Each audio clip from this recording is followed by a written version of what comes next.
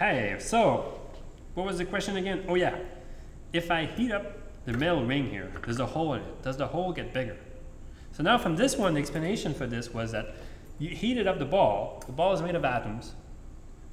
Heat is energy of the atoms. The more heat, the more the atoms move, the more kinetic energy they have. The more they move, the bigger the ball becomes. So here the question is, well, if I heat up the ring should get bigger, but should the hole in the middle get bigger too? Well, I don't know how to answer these from just thinking, so let's watch.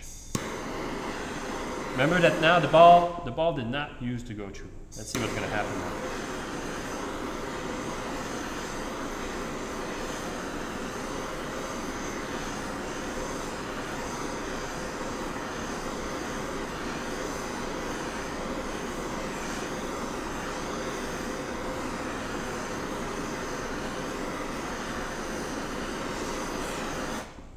Let's see if that's enough.